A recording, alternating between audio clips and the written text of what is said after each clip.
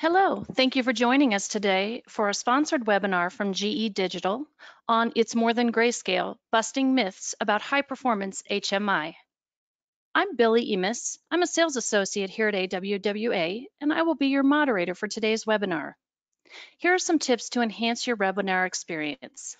We recommend you close email, instant messengers, and any other programs not currently in use, as they may interfere with a smooth reception of the webinar, causing slide buffering and poor sound quality. Technical assistance can be found at the GoToWebinar technical support page at the link listed in your handouts and on the slide shown. As soon as you close the GoToWebinar screen to leave a webinar, a window will open with a survey questionnaire.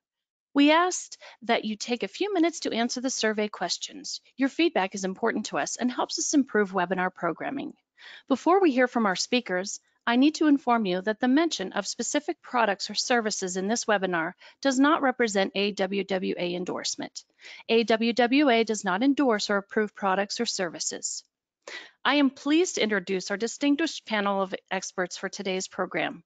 Scott Duhame, a Senior Product Manager at GE Digital, Lee McDermott, a Program Manager for the Region of Waterloo, and Aaron Knight, the Director of Innovation for GrayMatter. Let's begin. Scott Duhame will start us off with a presentation on how High Performance HMI is about enabling the smart operator. Take it away, Scott. Thank you, Billy. Today, operators are facing a lot of factors that are providing process complexity and regulatory compliance issues for them. And the producers that they work for, they're under pressure to produce more with the same staff or less than before. This is true, whether maintaining a water treatment, distribution, collection, or wastewater system or plant. And in some cases, this pressure is it's increasing due to the COVID-19 pandemic, as we've heard some producers losing staff positions due to these kind of budget cuts. In an article that we wrote last year for AWWA and AWWA magazine, we said that the high performance HMI was about enabling the smart operator to be the superhero of the organization. And what we mean by that is, when provided with well-designed screens that highlight critical information in context and at the right time, the users make the right decisions quickly with speed, confidence, and even superhuman strength, preventing or eliminating mistakes. So what makes a good operator interface? From an operator's perspective, there's a number of elements for the HMI designer to consider when developing screens to enable the smart operator. The screen has to be simple and uncluttered, immediately recognizable, and abnormal conditions need to stand out from normal operations while providing enough information for the operator to have complete confidence in the correct action to take. But we know what you're thinking. So you said, how does that high performance HMI, how does it do all that? Because the comments that we hear quite often at the start of many projects are, it's just grayscale. It's really kind of boring. It's featureless. It doesn't make me a better operator, or it just doesn't represent specifically my process and what makes sense, or it's all cookie cutter. It's one size fits all, and that doesn't apply to me. And probably the biggest obstacle of all is purely inertia. Somebody that's been using the same screen for decades and they know where everything is. So let's bust a few myths. First is, it's not just about gray. It's not just grayscale. The standard covers a wide range of topics that simplify the interface, speeding operator response time, improve alarm resolution, problem resolution, and reducing errors and mistakes. Yes, color and grayscale are part of the standard, but it's not exclusively about color. It covers things like shape and style, typography, navigation, situation analysis, intelligent alarming, and trending. And there's more to it at that. So, while color is used to draw attention, the common colors are shades of gray. They're considered neutral, so those are primarily used for backgrounds. And the eye tends to see warmer colors or shades of red first. So these are used to tell the operator about abnormal conditions, while some of the cooler colors of blue and green are safe for normal operations. But can't just use color by itself. You have to bring in other elements and other indicators, such as text, simple objects, that provide the operator with the right information to make the right decision. So color alone is not all that impactful for high performance HMI.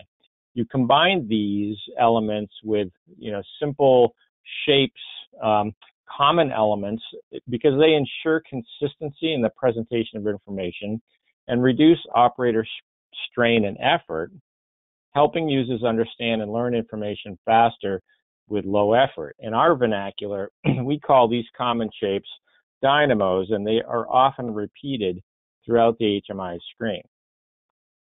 Color themes, for example, when you define your color palettes, you want to make sure that you use appropriate color contrast to minimize distractions and visual clutter and provide focus, to abnormal situations. Our style guides call out specific colors for different environments, indoor bright or dark environments, or outdoor natural light environments. And what's interesting is the use of bright colors can mean the difference between night and day. Lighting may be different in the control room versus being out in the field next to an asset or shift to shift. So even subtle differences in colors, can mean the difference between night and day. These two slides are actually quite interesting when you show them back and forth, because it's only subtle differences in the color palettes. And so what you want to do is you want to keep in mind the environments that you're designing for. Although the information is exactly the same, slight changes to the color palette, they bring dramatic changes to the HMI. Another is that the real world can be very hard to navigate. So, for those wanting a real world HMI screen, it's sometimes easier to present the data in a more standard function. The other aspects that you want to think about is keeping it simple. When you eliminate noise by using basic repeatable shapes, a basic color palette that highlights abnormal situations, and the HMI operators, they spend less time searching and navigating, and they can make decisions faster. Keeping it simple also makes it easier to train the next generation of operator. So another thing is people say, hey, I know where everything is. But, if you look at the person on the left and the person on the right, you probably know who spends less time searching for the right tool at the right time. So similar to decluttering an office, for example, High Performance HMI provides a methodology in decluttering the HMI to make the operator more efficient and less prone to error. So is really what we're looking for is something that provides less, it requires less training.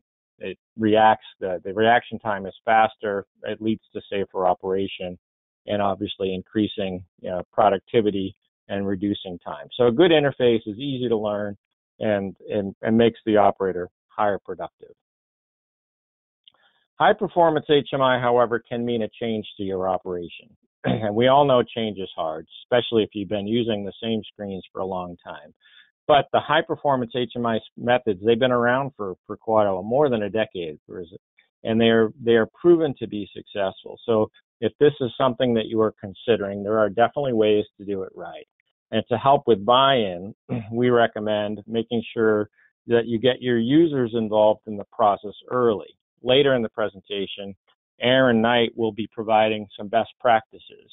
But now what I'd like to do is I'd like to actually turn the presentation over to Lee McDermott, who's going to talk us through the journey that the Region of Waterloo has been on to implement high performance HMI.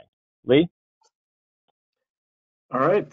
Thank you very much, Scott. I think what you'll be seeing in our presentation is many of the same concepts that Scott's just talked about, and in fact, you'll see some elements and different graphics that are very, very similar to what Scott just showed.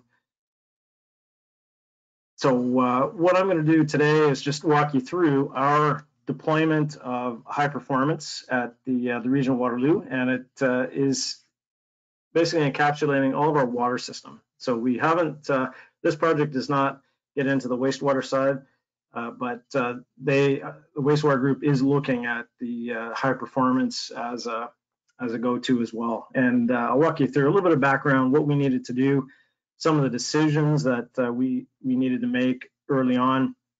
And then I'll have a pretty big section on the screen fundamentals. What do our screens actually look like? What did we incorporate into our design? I'll finish up with some development and deployment, essentially processes that we use to roll out, and then the final slides are lessons learned. And in terms of background, we're located about an hour west of Toronto by highway and about 2 hours east of Detroit, Michigan. So if you find us on a map, City of Waterloo, City of Kitchener, City of Cambridge, and we run a couple of different ways in our geography. We have a two-tier system and a one-tier system for two of the smaller municipalities. And for the two-tier municipalities, we deliver wholesale water to them, and they have local distribution systems, and deal with the residents and users. For the one-tier, we are source to tap. Now, our screen redevelopment project actually started under the umbrella of an upgrade program for a bunch of controllers. So these are the actual PLCs that run all of our facilities, and the screen redevelopment is just part of that.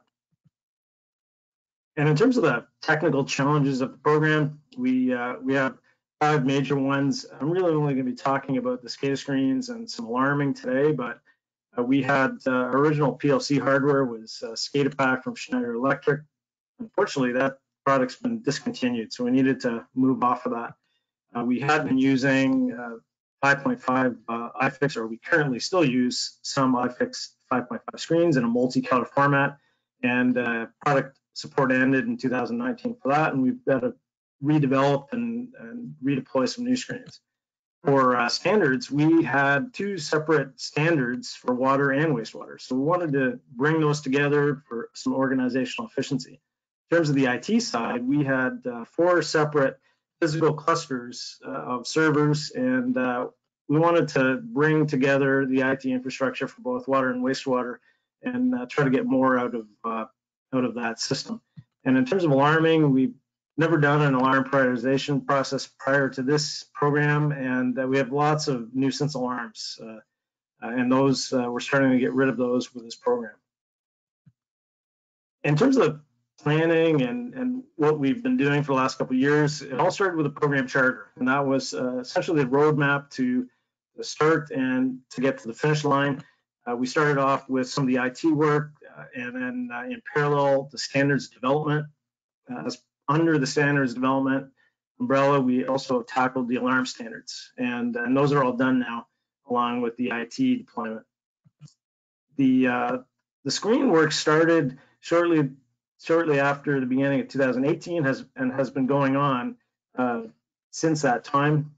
And the last piece, the more recent, 2019, was the program work, and this is that hardware changeout. And why I have that on here is just to show that there is some interactivity now between the screen work and the new program, because we're changing our standards and we have a new alarm handling that we need to work with, and some new alarm fragments that you'll see later on, how they interact with the screens, or how they allow the screens to be more powerful. And organizational challenges, Scott made reference to this. You need to make sure that everybody's on board, and you need to have that vision, and that's something that we did with that charter. And we have a bunch of different parts of the program, and that charter was useful, along with many other workshops, and just that communication. Where are we going? In terms of decisions, what we actually decided to do as part of this program, We've standardized on Allen Bradley. That's the same as what we use in our wastewater facilities. At the time, in 2018, we made the decision to go with iFix 5.9 in the high performance design, and that was consistent with our staff knowledge of the system. So it was a easy decision for us. In terms of standards, we have combined both water and wastewater, and for the IT side, we now have 2 clusters using hyper-converged server architectures, and that's those are working pretty well. Got to do some network changes still to flatten it out and allow us to connect both water and wastewater, but all is on track. And then the alarming, we have deployed an alarm management standard, and that's given us a lot of power in terms of the alarm categorization and eliminating nuisance alarms. So why the rationale for high performance? Well, there was an opportunity. We had to redevelop all the screens basically natively. We couldn't just do a conversion from 5.5, and obviously for the new program version 5.9, there was many other features and benefits to that. So it made sense to do that from a performance perspective. Much like Scott was talking about, is how do you better enunciate the most critical issues that you're facing in your system? So how can you find them faster? How can you respond to them faster? And then a big one was succession planning. We've got a lot of turnover in the next few years, and how do you reduce the training requirement for new operators, and how do you make things very consistent so that the learning experience and also the user experience is more straightforward? And in terms of the actual SCADA screens, I'm now spending a bunch of the slides. You're going to see all of the features of our new screen design, and this is our 5.5 standard. Very colorful. You know, you've got we call them Christmas tree screens because they do have such a color palette. And this is our new screen. As Scott said, this is boring grayscale, but very nice thing about the boring grayscale is that this particular facility is showing that everything is in normal operating conditions. And if you're an operator, you take one quick glance at this, you don't see any color, you can move on. You know that everything's working well.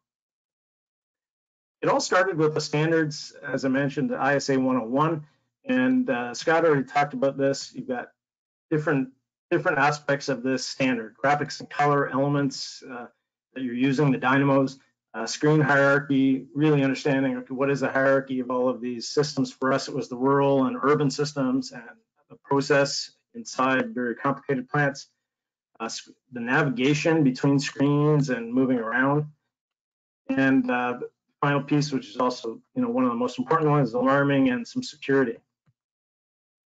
And this screen is, I'm going to walk you through what these screens really involve. You've got a top title bar, and in that title bar, you've got a stack on the left-hand side.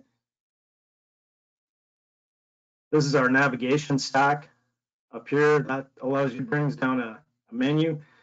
You've got this dark mode, light mode toggle switch. So we actually have built-in feature functionality to change the color, or the gray goes darker or lighter depending on that toggle. We also have some buttons for our right here, the buttons for the dashboards, which give you the oversight, more of a bird's eye view of each area. Then we have some compliance buttons here. This is to access compliance information. And then we've got an alarm summary area. In the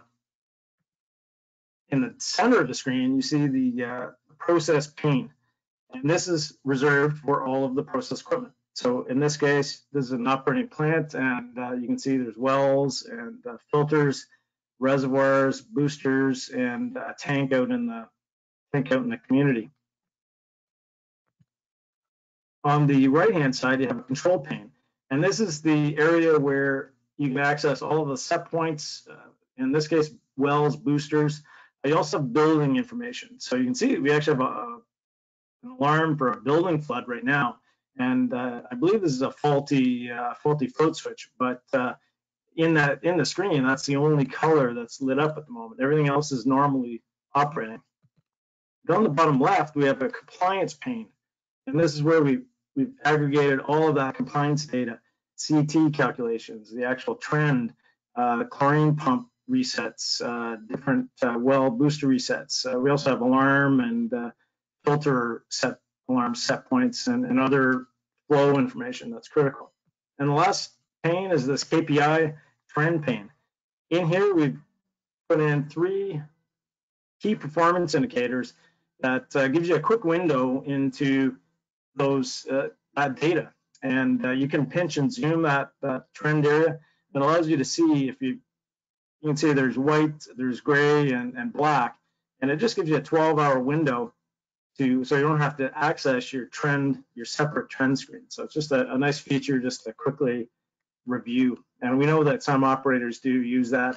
Not everybody uses it, but definitely a great feature. Now, in terms of colors, well, you can see not much in the way of color on the screen. We have everything, it's all shades of gray. But when you see shades of gray, again, it means that it's all in operating normal conditions. In terms of devices, you can see some wells on the upper left. In the middle, there's some valves. And on the right bottom, you can see some pumps.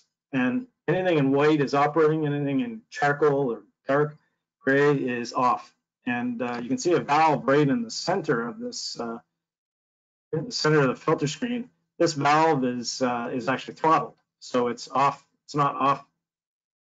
It's not closed and it's not open, but it's throttled. And then tanks, the reservoirs that we have on site, these are low-grade reservoirs. These are particularly interesting dynamos from a design perspective because on the right, you see that we have a linear gauge, and this linear gauge, you'll see different stacks, and those are your alarm set points. So the white zone, or it's very light blue actually, just to make it pop a bit more. This is your normal operating range for that reservoir, and the band below is your low high, and then you've got your low low. Similarly on the high, and this is a 12-hour trend for that tank. So a bit of a benefit if you're quickly scanning this, you can see what is that trend doing. You should be seeing those diurnal patterns through the day. So if you see something different, you immediately can see, hey, there's something going on trend-wise with that tank. And then here's the instruments. They're pretty benign, but R is residual, T is turbidity, F is flow, P is pressure. So pretty standard. And these will have different colors associated with them when they're in an alarm state.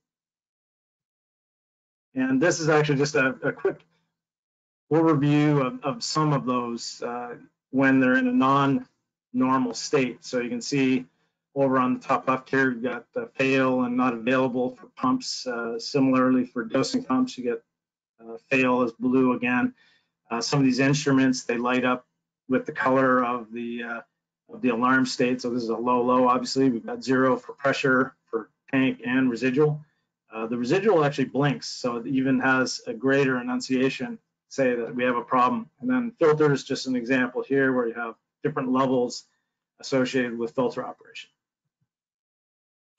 Hierarchy is something that we spent a lot of time on to get it right and to really make it sensible to the operators using it. And we have, again, a rural side and we have a urban side. And we've got 4 dashboards, and then we've got some compliance dashboards, which provide information on the entire system. And then an overall dashboard as well. And what I'm going to do in the next few slides is just walk you through some of that hierarchy of what kind of information is in each one. This is our overview dashboard, and we've actually overlaid system information onto a map. And these aren't live yet, these are still in development, but the idea here is that you can quickly get some insight into status all throughout our geography. And first step, or directly below these, are these compliance dashboards. And this is actually a Mark 1 residual dashboard. We actually did not go forward with this. We got some feedback that it was a little bit too complicated. And we simply have numbers now, and then when the numbers are or when that residual is in an alarm band, it actually lights up with the alarm state. But just gives you an idea of the powerful options available for different graphic elements and different dynamos. Going back to that overview again, if we want to go into a rural, what we did for the rural was we put all of the rural systems onto one dashboard. So we can get again, a bird's eye view of all of the key performance indicators for all of our rural, and they're all consistent. So you can see we have a spark line for reservoirs if we have them. We have a residual linear gauge. We have a flow horizontal linear gauge, and we have a speedo, which is the pressure. And you can see for each of these, they have the bands, so you can tell where it is in context, and that 12-hour, we have that 12-hour trend of the tank. And again, it's all very consistent. Where we don't have tanks, you don't see those elements. And then from this, we can drop down into our sites, our site screens. And again, we've seen this screen previously. Going back, we can now go into a city dashboard. City dashboard is a little bit different because what we're doing here is depicting pressure zones in that dashboard along with all of the equipment.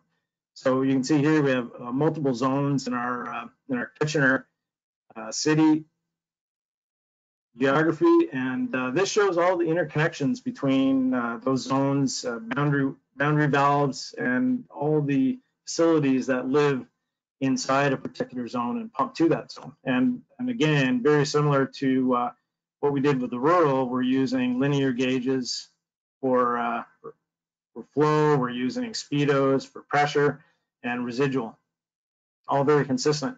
And then from here, we can also go down into a facility dashboard. This is our large surface water treatment plant, and each of these darker gray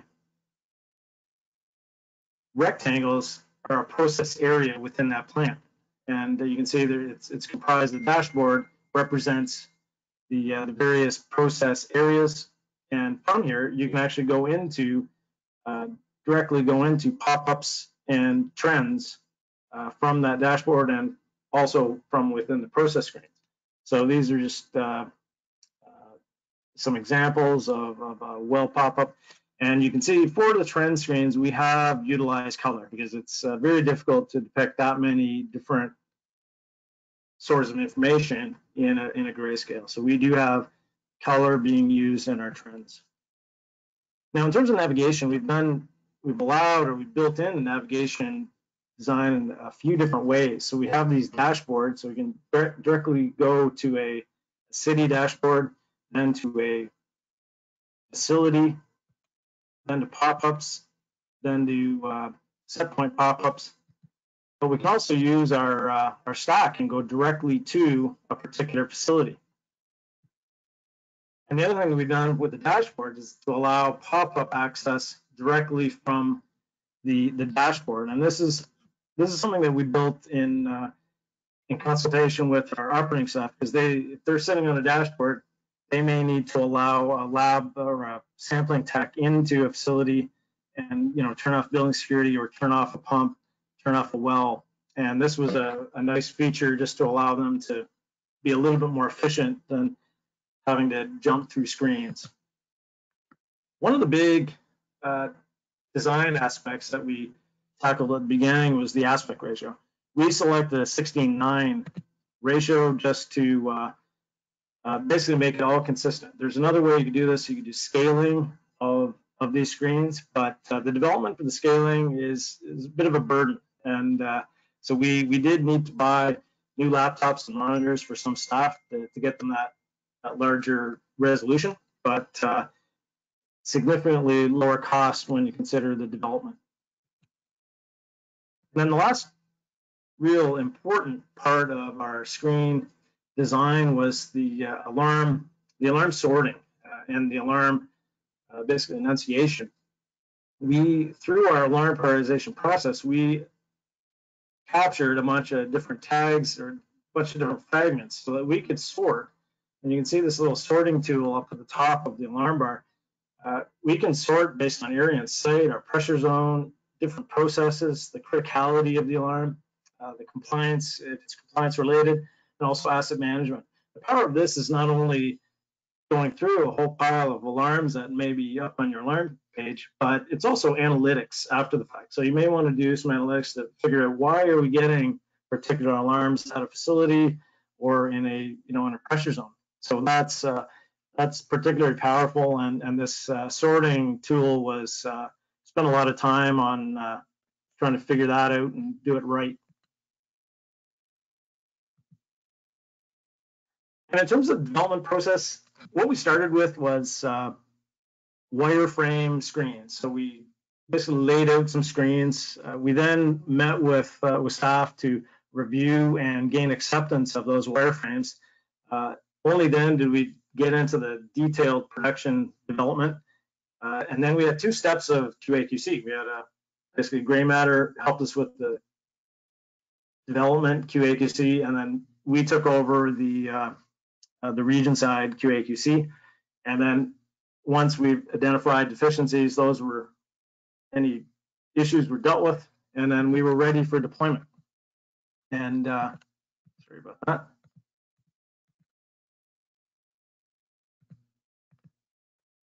So in terms of the development or the deployment process itself, we have now screens that have been QA/QC tested. We're ready for testing, and we've updated our databases. So this is the IFX 5.9 server. All the tags are in there, and we've verified. We can now do the software acceptance testing or the site acceptance testing. After that testing, they're essentially ready to go live, but we've done, depending on the screen, we've done different training and workshops to make sure the operators know exactly what the screens are all about.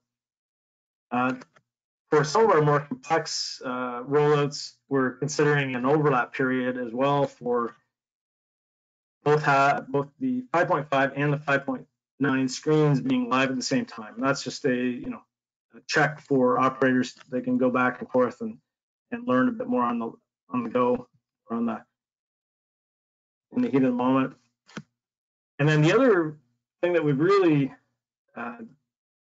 struggled with, or not struggled with necessarily, but we've learned is that we have what I call an extended acceptance testing period. And that's where you have operators sitting in front of a screen and they find certain issues. And we've worked hard to come up with solutions and modify the style guide to address those. And for these, just as an example, one of our compliance screens is a reservoir level or tank level, and we did a lot of work on fonts and sizes and some of the designs to accommodate, because it was on these large screens, it was difficult to see some of the fonts that we had selected. And then once all that's done, we have a fully live system, and we'll go back and we'll do a style guide update, and that will be our new going forward style into the future, or standard essentially. And in terms of the preliminary results of what we've seen out of our deployment to date, there has been very good acceptance of new elements, the layouts and alarm states. We have positive comments on a lot of that. And one of the things that's been really interesting is that we've had a great acceptance and pushback on that high performance. So we had some screens, let's say the Mark 1 or Mark 2 screens, that had a bit of color on them, and those have been excised out. Staff have said, hey, why do we have color? Get rid of it. And so that's been really interesting. And there has been feedback that they are easier to learn and they're easier to understand because they're very consistent in their in the design and their layout. And in terms of lessons learned from an organizational perspective, the one thing that we had done early on was this project charter, and that's something that is valuable. Think about doing a charter to get all of your stakeholders in alignment, and then have a plan to reinforce that roadmap. Other big one, standards are critical. You really should be driving to decisions where you can, because any gaps along the way, they're going to cost dollars and they're going to extend the schedule.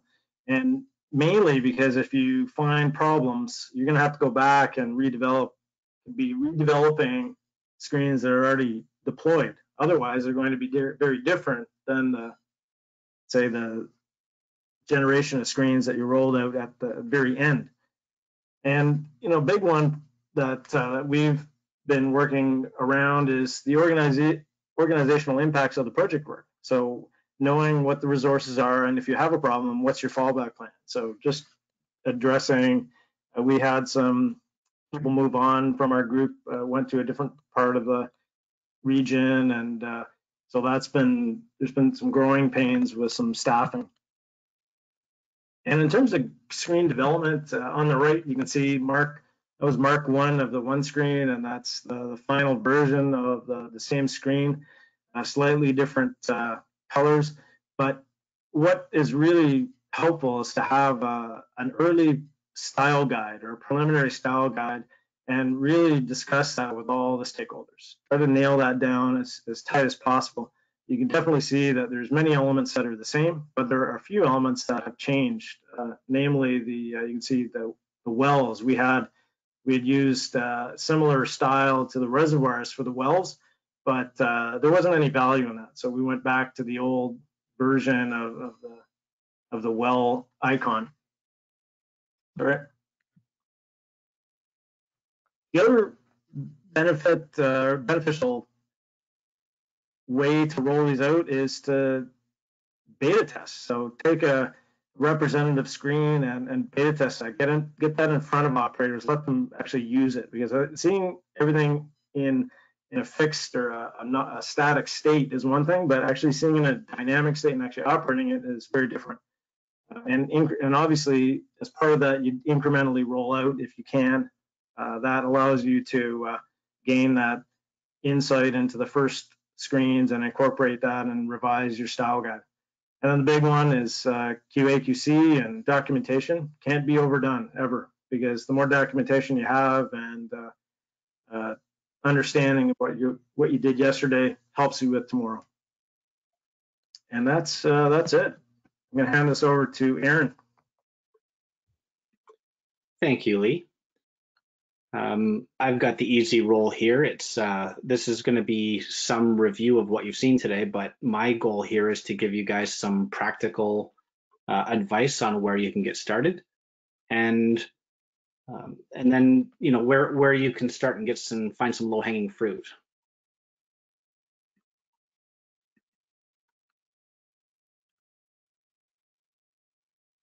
So you saw this on both Scott's and Lee's slides, but you cannot underestimate how big a project this can be. So it does require some planning, and you can see I'm showing an actual drawing of some pre-planning phases by our engineer on this project, done with crayons. But it is a very large undertaking if you want it to be. But if you don't have a project plan, your scope can get out of hand very quickly. There can be a lot of moving elements to high performance HMI, which can include complete system overhauls, as well as redesigns of your architecture. So relicensing and re-equipping of your equipment. Sorry, I'm having a little bit of delay on my slides here. Get your stakeholders and partners involved, especially as you start to see the scope of what this undertaking could be for you in your environment. You'll want to make sure that you've got your operators involved and your directors involved, but also any external partners that will be working in your system during the time of this project. Everyone's going to have an opinion on which direction to go, but having them involved early on makes sure that they can identify any pitfalls that they see on the parts of the work that they're doing. Workshop, and workshop. This all goes to the pre-planning phases again. We have so many large groups together on the Region of Waterloo project, and thank goodness we have. We've gotten extremely valuable feedback from every level of employee at the region, and all of that feedback has been incorporated into the way that we've designed the screens with them and for them. And every time you review, you're giving yourself one more opportunity before you go and put all the work to putting a system live and then finding out that it's not to your needs. Linked to that is document and share. Lee mentioned, of course, that we've created an HMI style guide for their high performance graphics so that anyone working with their system will know how to create the dynamos and how to use them. But to keep it updated and to make sure you share it widely within the organization. We are on several revs of this as the project has evolved, because the way that you identify an object on the screen may change over time as people find that they either add value or they don't add value. And so, like Lee's last slide was showing you, some elements may be removed because they're not showing or adding value. And in that regard, we've taken this out of the standards documents and called it very intentionally an HMI style guide as an appendix to the standards for the Region of Waterloo, which allows us to keep this as more of a living document that does not necessarily set in stone and can evolve over time. And lastly, and very importantly, high performance graphics are really good at pointing out your failures to identify nuisance alarms before you start the project. As you flatten the colors of your screens, all alarms, whether they're just low alarms, low alarms, whatever the severity, or even just notifications, really start to highlight on every screen. And those often roll up to a dashboard level. And so on a dashboard level, you can end up with just a red dashboard all of the time. Taking the time to carefully consider your alarm strategies is a really important step, I think, in undertaking this large project. Now, those things combined actually sound like a pretty big undertaking, but it doesn't have to be. Some of the, and sorry, I'm having a slide delay again, but you guys are probably up to speed. I want to talk maybe a little bit about some of the low-hanging fruit that you can relatively easily integrate into your existing screens without undertaking the whole project. So replacing data links with gauges. Lee talked about some of the uses of gauges in his application, but in this case, you can see from going from just a raw water level, we're now identifying the fill percentage, we're identifying where the alarm set points are, and so you're taking one data point and turning it into 6 or 7 data points with context.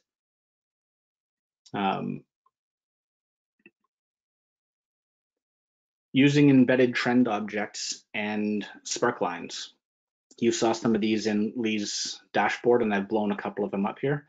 But this is one of the tools that allows you to very quickly identify if you need to change the set points for some of your alarms. Specifically, if your operator can see 12 hours of history on a well level or on a reservoir level, they don't necessarily need the alarms to pre-alarm. They can see if they're trending in or out of alarm, so they don't have to navigate to other screens to see those trend lines. One of the very obvious ones, and I know a lot of you still have this in there, but it's something we used to do quite a bit.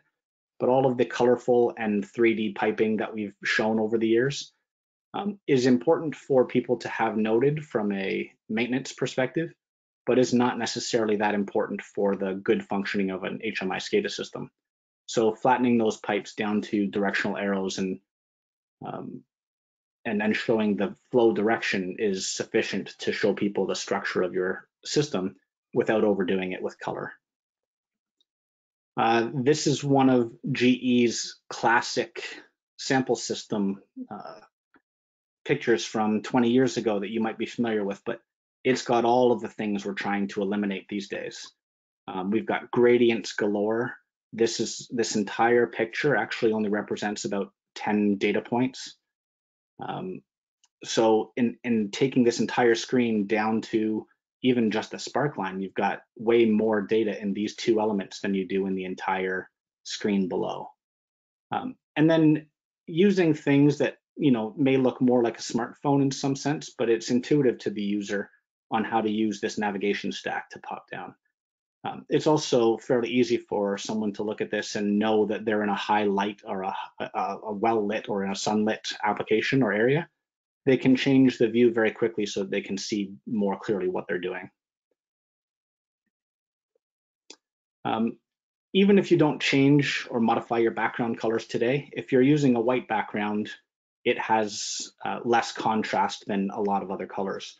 But especially if you're using a gradient background or no background, pre-selecting the grayscales that allow you to use more colors without having too many colors on your screen, and starting to choose the colors that will work best with your background color, even if you don't implement them across the entire screen today, which leads to encapsulating process areas. So if you have a standard, but only for certain parts of your plant, and you can't go and affect all of your screens right away, you can come in and encapsulate certain areas so that you understand what processes are held within one card. So, here we have an example of the filters all in one card, and then the reservoirs, each reservoir in its own card. And here below, we have an entire site in its own card to identify one entire plant using a very small set of graphics. And one of the easy ones to overlook, but it really is a fairly easy thing to do, but it does take some time to look at. Having consistency throughout your system before you undertake a major change, because a lot of these systems have been built up by many people and over a lot of years. We have inconsistent tag names. Some are all in caps, some are in lowercase. They're not always following the naming tag conventions. Your units on your screens, but also in your database, are often inconsistent over time as people have learned the short versions or the long versions, or whether there was a period behind minutes or not. And of course, going back through your screens and having consistency on font sizes and types, as well as line thicknesses and pipe thicknesses and things like that. Those are some of the easy places to start without kicking off an entire new project. From my standpoint, that's where we sit. You can follow GrayMatter on Tech Hub, and the link is up on the page, and GE at GE's blog. And I'd like to thank you all for your time today, and I'll hand it back to Billy. Okay, thank you so much, Aaron. I wanted to say thank you very much to Scott, Aaron, and Lee for your expertise on implementing a high-performance HMI and how that can simplify the operator interface, allowing for faster and more accurate decision-making on priority issues in the plant. We'll now transition to the question and answer part of this session. Please submit your questions using the questions pane at any time during the broadcast. And we'll go ahead and get started with our first question. Our first question is actually from Kevin. Kevin would like to know, when an alarm becomes active, how do you find where it is? Assume you are not one screen and the alarm is on another screen. Assuming you are on one screen and the alarm is on the other screen. Do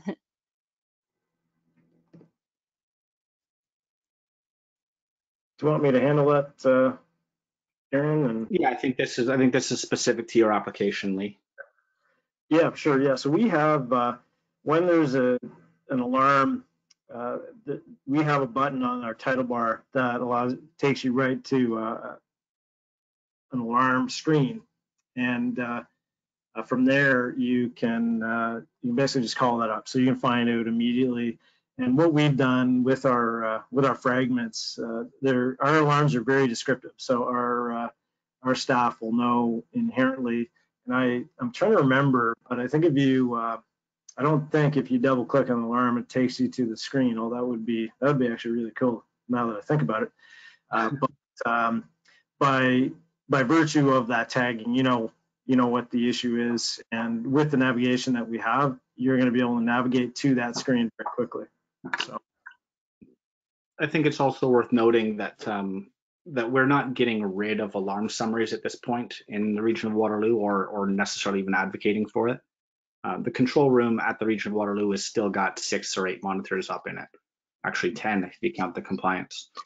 So there is still an alarm summary page that is open there at the region, but the idea is to reduce the reliance on it. One of the other things to do is when the operators are at rest, we're hoping to have them, or at least some of their screens, up at the dashboard level. And the alarms do funnel up to the dashboard level, no problem. So an operator in a P&ID screen at the plant, it wouldn't be covering all of their screens.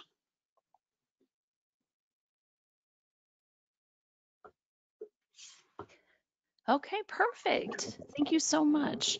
Well, we actually have another question for Lee, and this one is from Nicole. Nicole asks, what was the feedback on the light and dark mode switch? Yeah, great question. So the light and dark mode, we worked GrayMatter on the light and the dark mode, and how that originally started was we had some feedback about the Mark I screens, and we had some lighting concerns, the way that the operators wanted to use them at nighttime. So ultimately, what we ended up doing was creating 4 different versions of screens, and we had everybody vote on which screen they liked the best and which screen they liked the second best.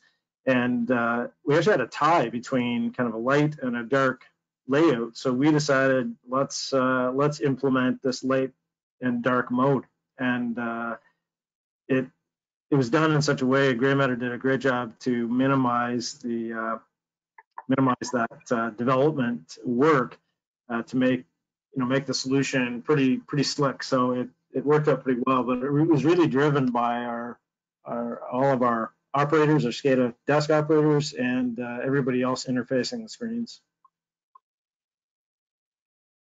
Excellent. Here's a question from Anthony that I'll put out to you, gentlemen.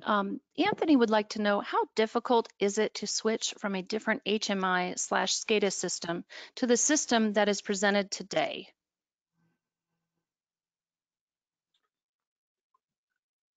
I guess I'll jump on that one. This is Aaron. It depends largely on the size of an application as well as the complexity of the application. But in general, I think going to high performance requires a lot of people to rethink their HMI, regardless of whether they're switching platforms or not. So I don't think it's much more work because there is some recreation involved, whether you redo something in your existing HMI or you do it here in GE's HMI program. Yeah, and I'd just add to that, Aaron, that I think Lee here, the one thing that you really need to think about is your own organization. So what is is there a general acceptance of change?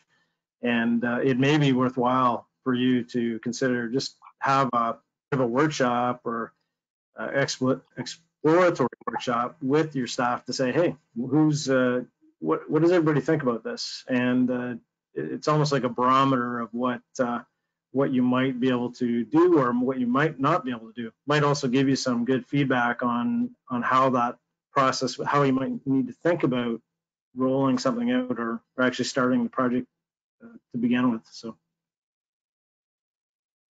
Well, that's a great transformation, because what I see is Matthew actually has a question for you, Lee, on that. He says, Lee mentioned that there was a general acceptance of the new high performance HMI. How did they deal with the operators that have been with the utility for 30 plus years and their desires to have a very realistic looking screen, or the new millennial operators that want a very flashy type screen? Yeah, that's a great question, and that's something that we have dealt with throughout our project. Is that we do have operators that are closer to retirement, and they don't want to see change. They really they like the screens that they're operating, and they don't want to learn something new. And we have a newer generation who they want to.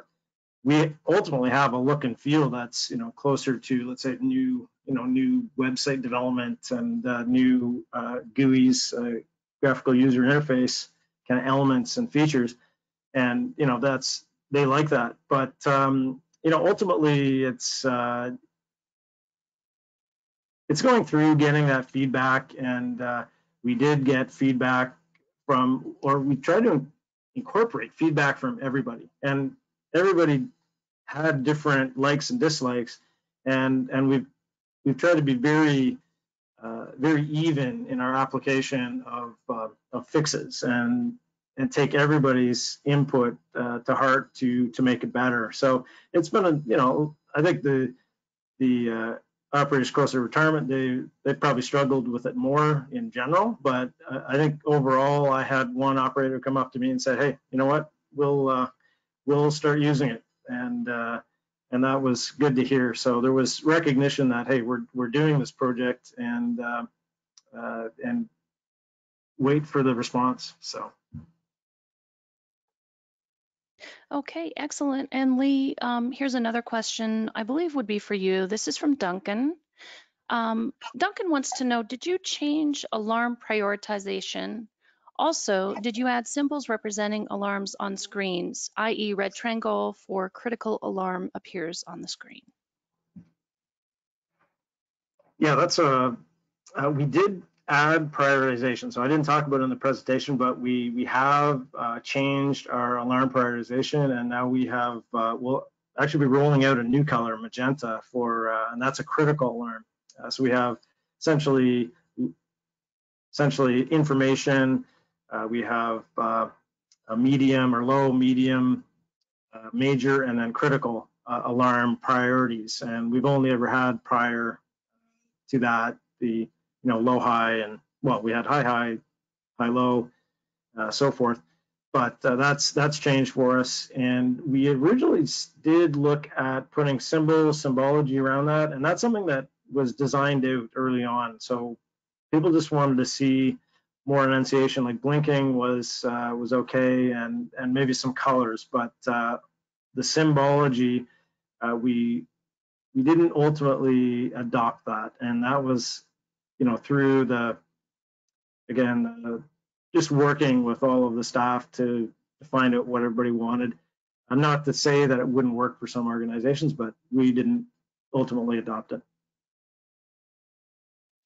And I think just to add in there, I think high performance graphics, and we have been relatively careful to use high performance and not use ISA 101, because it's a great guide to follow, but it's not going to be a one size fits all for every organization. So I think it is important to look internally to the organization to see which elements of ISA 101, but also ISA 18.2, among others, that are going to be important for you to have a high performance HMI. So I think there's a lot of discussion to be had for every customer, and it will be individual. We haven't found two high performance customers that are the same yet. Great. Well, and that also leads me to a question that Kevin has actually presented. Kevin wants to know, why did you redevelop the screens? 5.5 converts to 5.9. What was the challenge?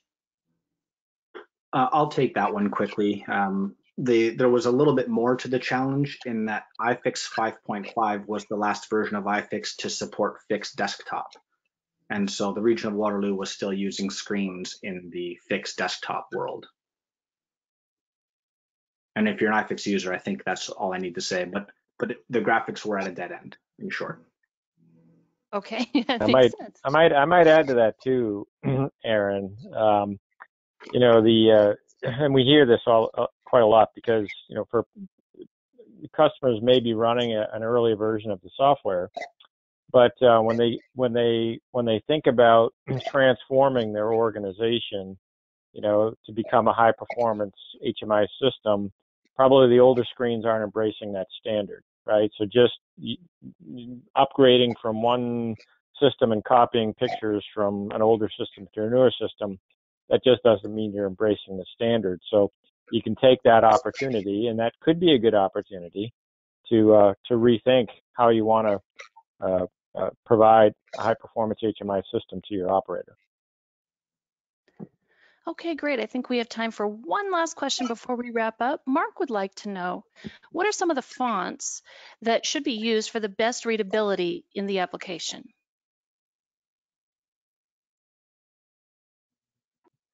I have to admit, you got me stumped on that one. I don't know if the other two, if there's a standard list, but I'd have to get back to you on that one.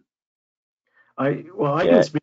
We ultimately went with very simple fonts, and one of the interesting stories about our alarm screen is that we were using something like a Times New Roman, or uh, it was a scalable font, and we ultimately changed to, or we started out with a change to more of a, well, also a scalable, but a simple font, and it was very hard to read. And only when we went back to the same font on our alarm screen did we see that it actually was easier to read. So that was interesting. I think to me it would be that may be an exercise to really do some testing, to say put up some different fonts and say what is easier to read. Try some different fonts on different devices and on the same page, and then get staff to assess it and say what's easier to see, what's easier to read. Perfect. Well, thank you so very much, Scott, Lee, and Aaron. And that does conclude the question and answer part of our webinar today. But before we go, I want to thank you for joining the webinar today, and please don't forget to participate in the survey immediately following the webinar. Thanks again, everybody. Thank you.